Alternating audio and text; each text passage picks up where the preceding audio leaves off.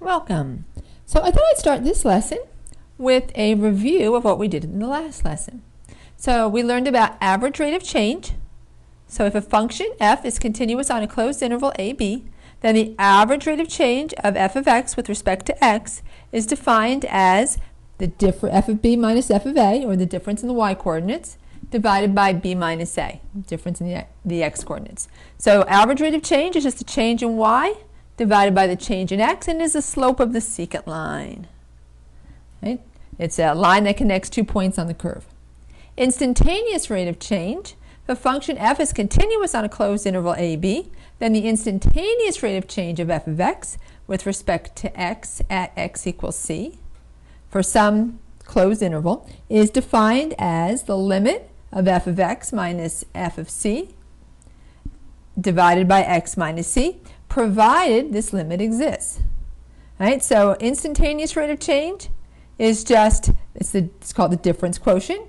It's the limit of f of x plus h minus f of x divided by h as h approaches 0. So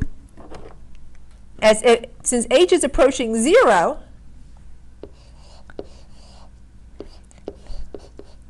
f of x plus h and f of x are as close as could possibly be.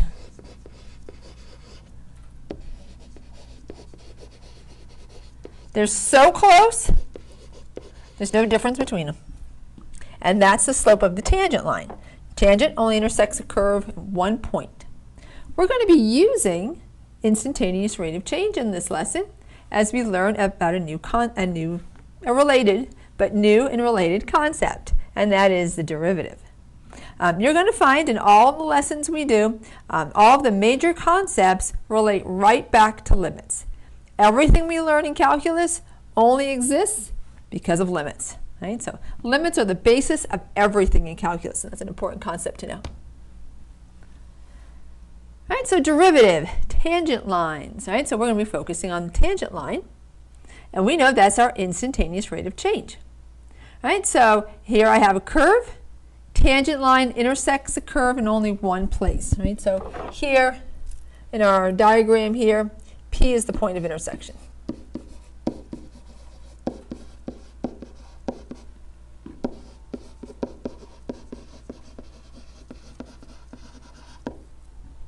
The slope of the tangent line gives the rate of change at that one point, i.e. the instantaneous rate of change.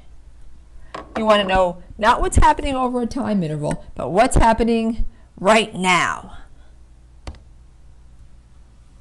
All right, so slope of a curve and tangent lines. So here we have three curves, right? And we're zooming in on P. Oops, let's spell that correctly. We're zooming in on point P. What happens to our curve as we zoom in on point P? We get closer and closer to that particular point. Okay? Notice what's happening here to our curve. Do you notice the curve is kind of flattening out? Right? So as we zoom in on point P, the closer we zoom in on point P,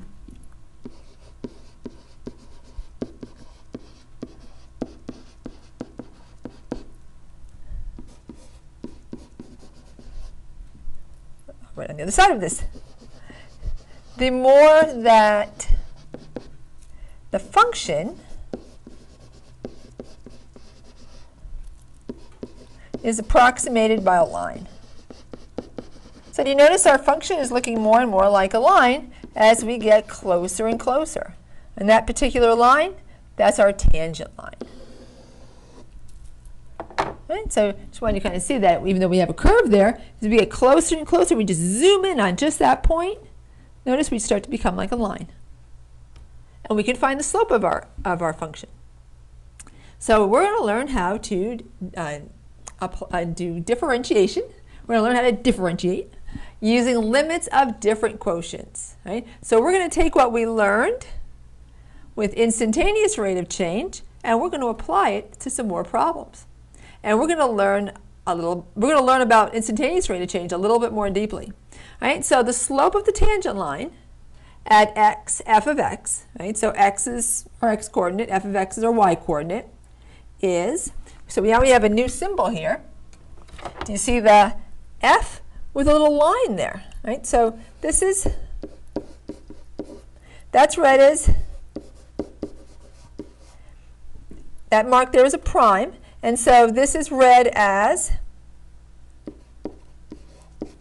f prime of x, and that's notation for the derivative.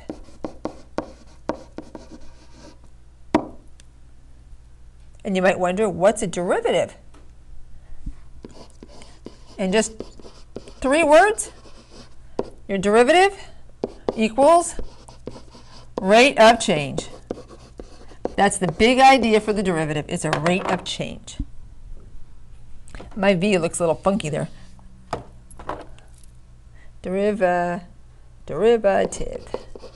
There. That looks a little bit nicer. All right. So our limit, the limit of our the limit that we used for instantaneous rate of change, right? So the limit is also the instantaneous rate of change of f of x at x. So all that you learned for instantaneous rate of change, guess what? It's your derivative, right? So we're going to use the formula for instantaneous rate of change of f of x at x to find the derivative. And we're going to be able to solve a whole lot of problems. So let's take a look here what this all means, right? This formula here. So we have a diagram, and all of this is also in your notes as well. You should, anytime I write something down, you should write that down too, because it's probably important, especially if you have the picture in your notes. But here you notice we have a point P, right? And so P here is an x value I'm interested in, right? So this right here is my x value. Right? So if I'm over here,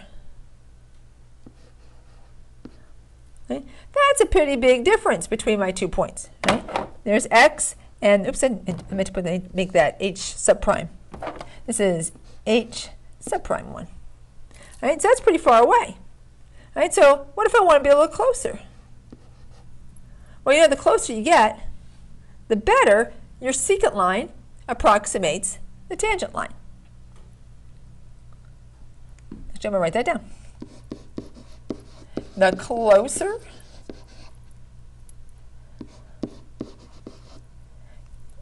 two points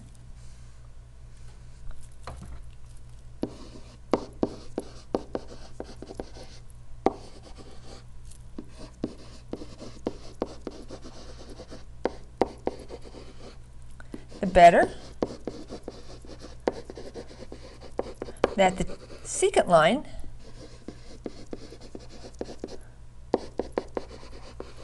oops, that's an L. Secant line, not line. I'm trying to write so carefully so that you can read it. If I move it down just a wee bit. Will it move? No.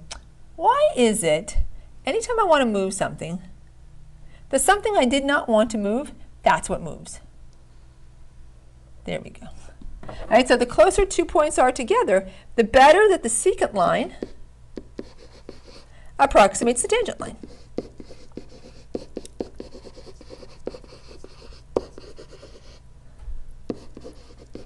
That's really what a secant line is, what our average rate of change is. It approximates our tangent line. If the points are closer and closer together, the closer the points get together, right, the better the approximation. Right? So here we have h subscript 3. Right? That would be better. And we saw a diagram, right, where I connected the points in the last lesson, right? So that's not as close. That's not as good an approximation. Oops. Almost made the line. Let's try that again. That's not as, so the first one's not as a good approximation as, let's try and do it. The second one is, let's bring that down a bit. Probably should use a line tool, huh? And the third one here, where the points are a little closer, that's better. And then if I use these points instead, notice that's even better, right? So the closer the 2 points are together, the better the secant line approximates the tangent line. And now what if that distance goes to 0, right? There's no distance at all between my 2 points. That's our instantaneous rate of change, and that's also our derivative, and that's our tangent line. They're all the same thing. Isn't that good? All right, so differentiation using limits of difference quotients. So for a function, y equals f of x, its derivative at x is the function defined by, it's going to be the limit of f of x plus h minus f of x divided by h as h goes to 0, provided the limit exists. Right now you don't have to worry about, does the limit exist? Does it not exist? Right? We're going to learn when it exists and when it doesn't exist. Right? And a limit is, so a function isn't going to not have a limit at all anywhere. Right? So sometimes our derivative exists. It's for some points. And then sometimes for other points, we don't have a derivative. We're going to learn when we're going to have a derivative and when we're not going to have a derivative. And you're going to be able to tell that. And we're actually going to learn that in this lesson. Right, so if f prime of x exists, then we say that f is differentiable at x. So when we're talking about differentiability, we're looking at a particular point, because every function is differentiable somewhere, right? But sometimes some functions aren't differentiable everywhere. And we're going to learn when functions are going to be differential everywhere and what functions are not going to be differentiable everywhere. Right? So here we have our tangent line. So now the difference between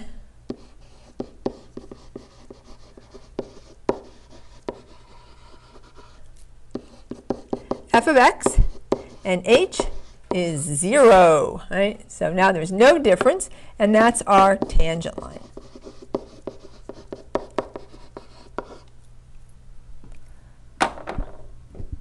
And our difference quotient, our limit of our difference quotient, is going to help us find something about our tangent line. Can you guess what it's going to help us find? Think about 2 features of a line. And I'm going to tell you in a moment. All right, so differentiation using limits of difference quotients. We're going to do this in 4 simple steps. Right? It really is 4 simple steps. Even sometimes some steps take a little longer than others, but the steps aren't really that complicated. Right, so we can do this in 4 steps. We're going to compute f of x plus a. And actually, it says I have it in 4 steps, but quite honestly, we can do this in 1 step.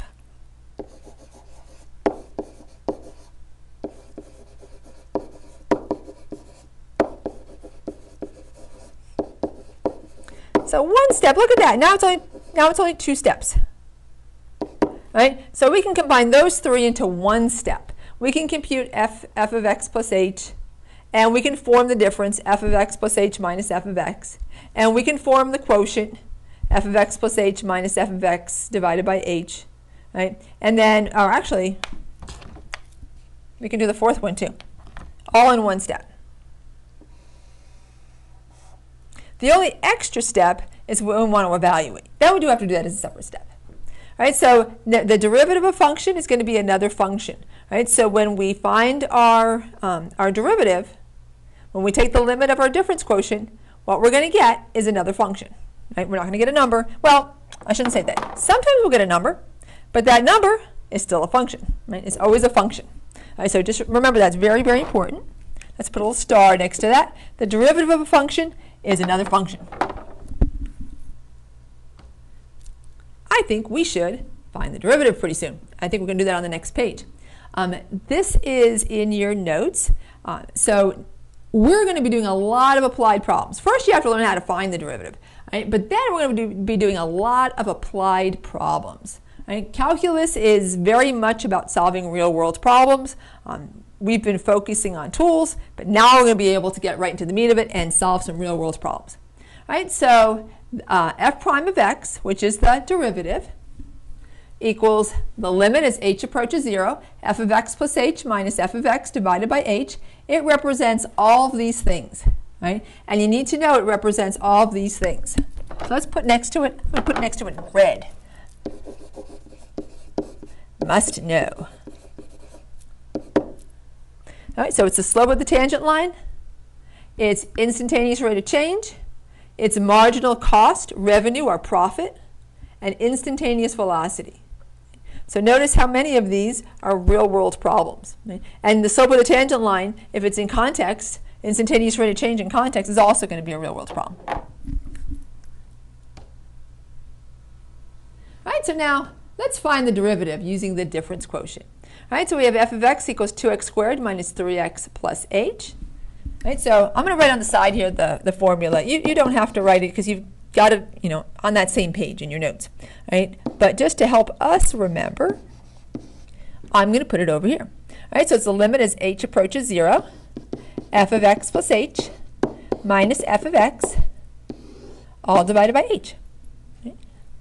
So now, everywhere we see an x, for the first part, we're going to substitute x plus h. Right? So now don't write f of x, by the way. This is the derivative. Write f prime of x, right? Because this is the derivative. So we're finding the derivative. I gave you the original function. Right, so f prime of x is equal to the limit as h approaches 0, 2 times x plus h squared minus 3 times x plus h plus 1. And I like to use, it's not so important that the first part's in parentheses, but it's really important that you put the second part in parentheses, or you know what's going to happen? I almost guarantee you, somebody is not going to remember to distribute that negative. If I don't put the parentheses, you know who the somebody who isn't going to remember to distribute the negative is? It's probably going to be me. All right? So I always put the parentheses. It's just very easy to forget to distribute.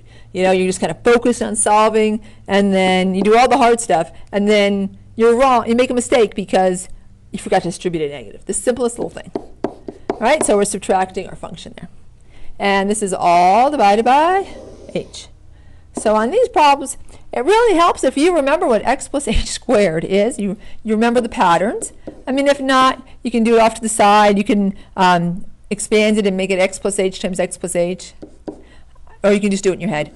But what I don't want to see, do not ever say that x plus h squared, all squared, is x squared plus h squared. Because it is not. And I will cry. I will cry if you get that one wrong.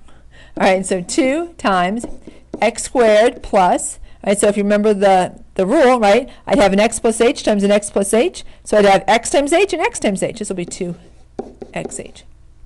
And then plus h squared. Minus, we'll distribute the negative 3 here, minus 3x minus 3h. I can drop the parentheses, so long as I remember to distribute the negative along with the 3. Then we have a plus 1. I'm going to get rid of these parentheses too, the second set of parentheses. I'm just going to distribute the negative. So this is going to be minus 2x squared, this is going to be plus 3x, and this is going to be minus 1. And all of that divided by h. See, so I did say, like in the on the last slide, so there's a lot to the steps, but you can see that the steps are not that complicated. Oh, and by the way, let's go back to the list of steps, and you can see how we did 1, 2, and 3 all in the same step. So compute f of x plus h, form the difference f of x plus h minus f of x, form the quotient f of x plus h minus f of x divided by h, and compute f prime of x. And you can see that this was all done in the very first step. It's all right here. All I'm doing now is simplifying. Right? So it takes more than one step. Right? But you can, in one step, you can do all of that and have your equation. Right? There's no reason or no need to do each part of that separately, but I want to make sure you know that you knew that all of those parts need to go together when you're finding the derivative. All right? So now we have f prime of x equals, now I'm just going to distribute a little old 2 and then combine some little old terms. All right, so we have 2x squared plus 4xh plus 2h squared minus 3x minus 3h plus 1 minus 2x squared plus 3x minus 1. All right, now, so the first thing you want to do is make sure you simplify and get rid of parentheses. I'm going to write that right here. So I'll put it right here. You want to simplify and eliminate parentheses before you do anything else. Right? So notice that I didn't deal with anything else other than simplifying and eliminating my parentheses. I didn't go around saying, oh, hey, I can combine these two. I can combine those two. Just get everything simplified and then combine terms all at once.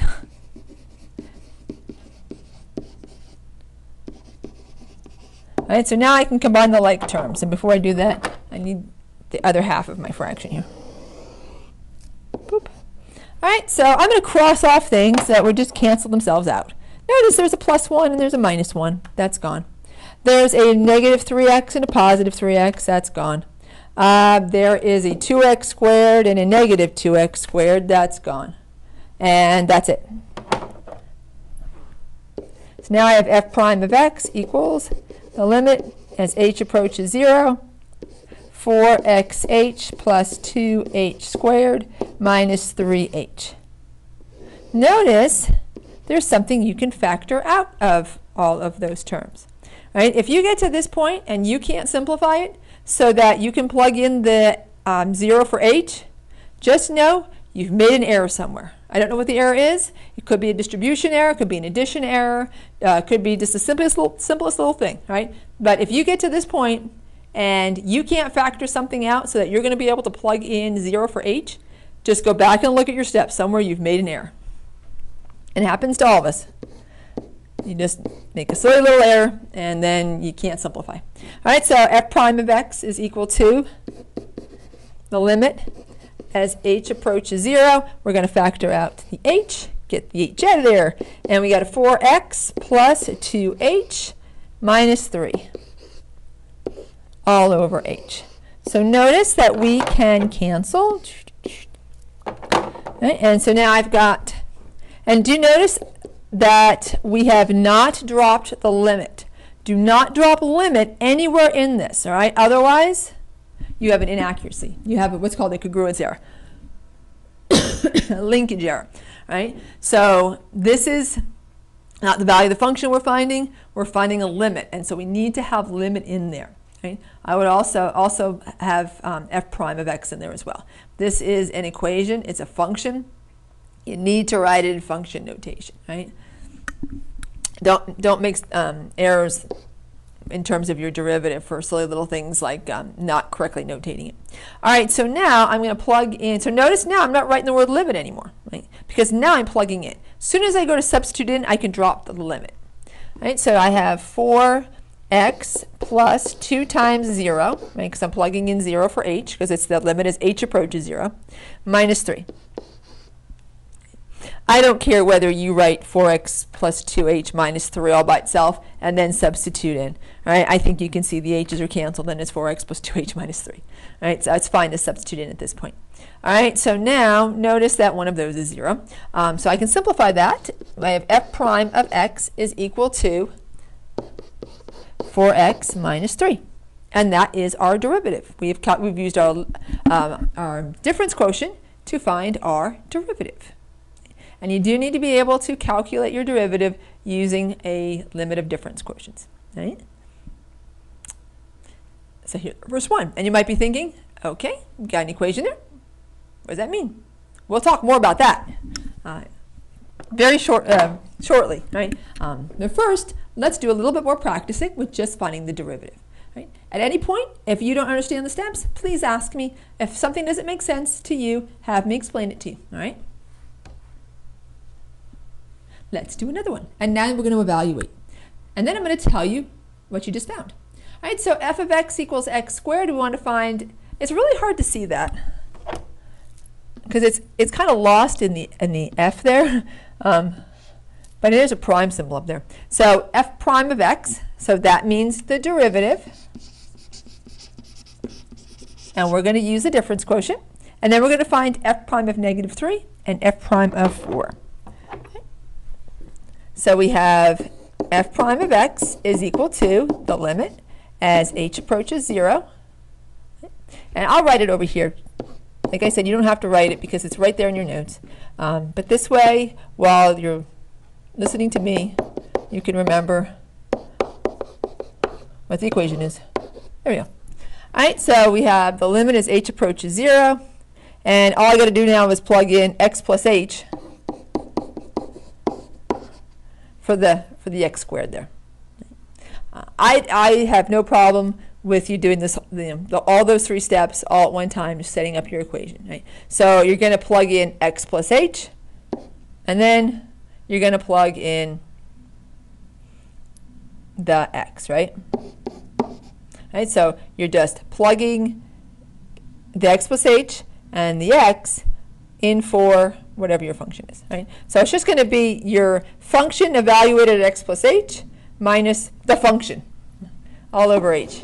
All right, so now we'll just square. This one's not too difficult at all.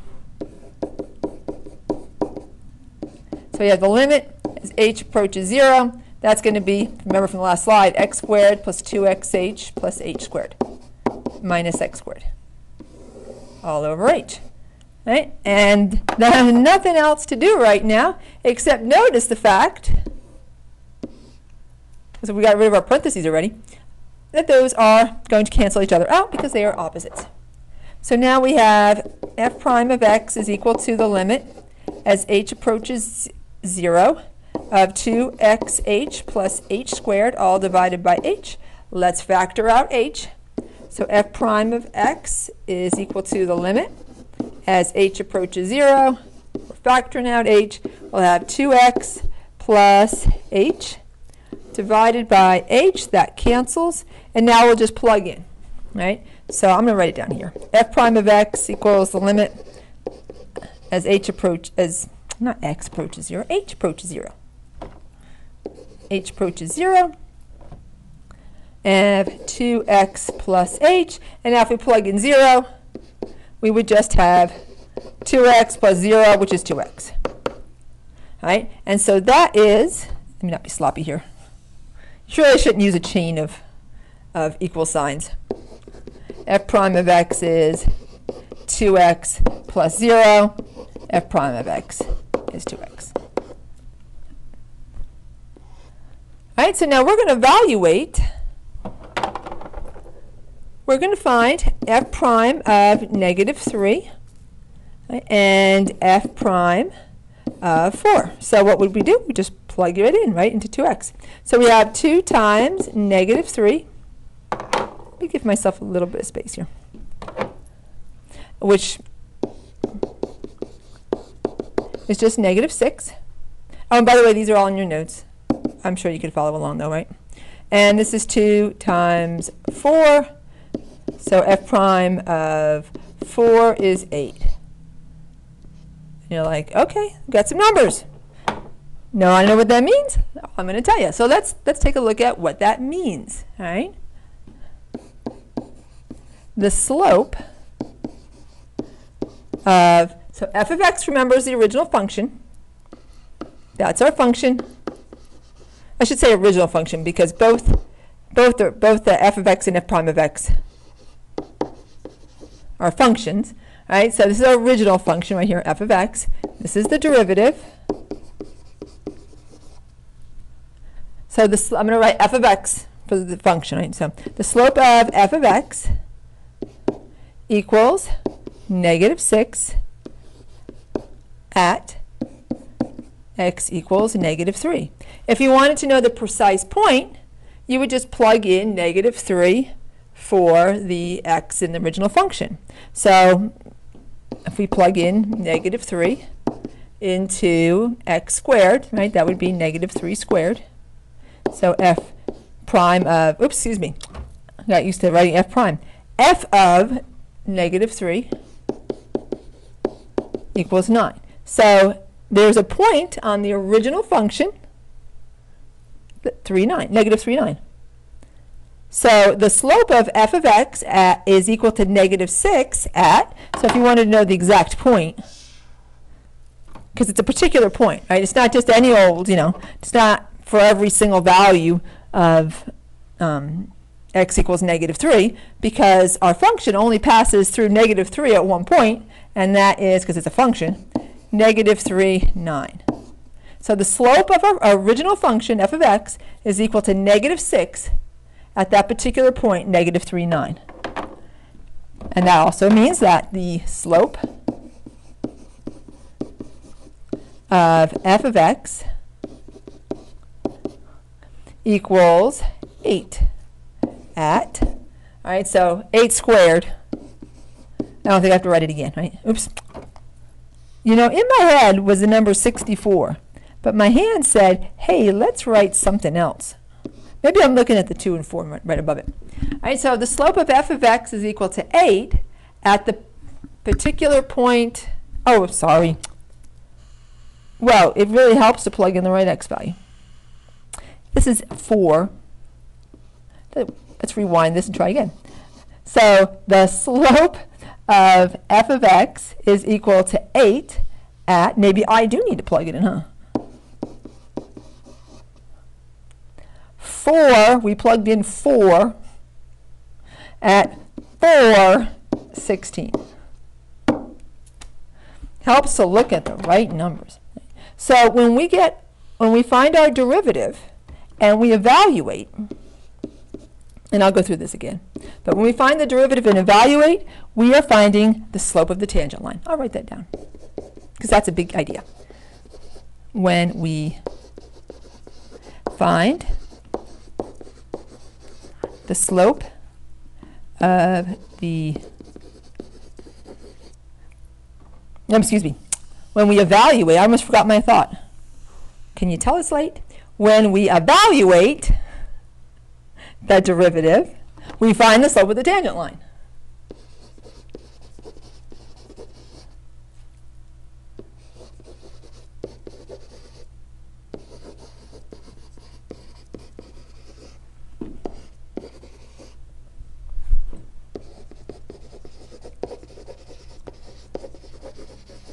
At that point. I'll write and then I'll talk.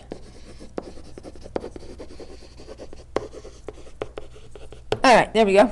So when we evaluate for the derivative, we find the slope of the tangent line at that particular point. I think this is a good place to stop.